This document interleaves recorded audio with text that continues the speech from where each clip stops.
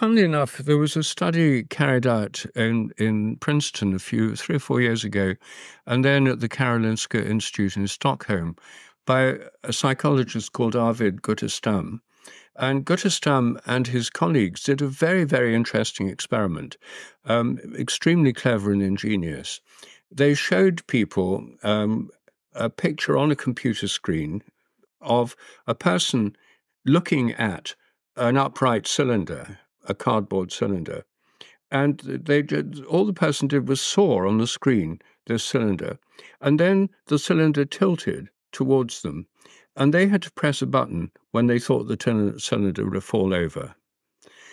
And they did this experiment with people in the university who all denied the possibility of extramission, who were convinced it didn't really happen because they'd been educated to believe it didn't happen.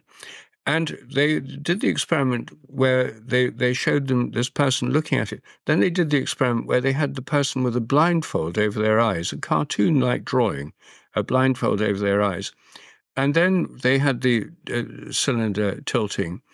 And the angle at which it fell over was different, significantly different in these two cases. The people didn't realize they were being tested for this. But what it implied was that when the people were looking at it, it tilted at a greater angle, as if it were being held up by a force. And they even calculated the magnitude of this force that was implicitly coming out of the eyes.